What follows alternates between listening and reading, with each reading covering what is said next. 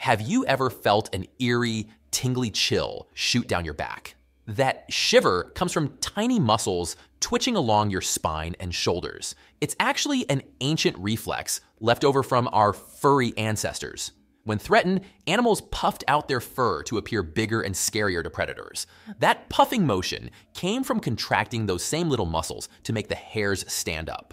Humans don't have enough fur to puff out, but we still reflexively twitch those leftover fur muscles when startled or hit with intense emotions like fear, awe, or pleasure. The tingles are those muscles trying in vain to raise non-existent fur. Strong emotions also trigger a rush of adrenaline and hormones that cause the fur-raising muscles to quickly contract, creating those eerie chills. So next time you get spine shivers during an epic movie scene or song, appreciate that you're experiencing a vestigial reflex amplified by an adrenaline boost.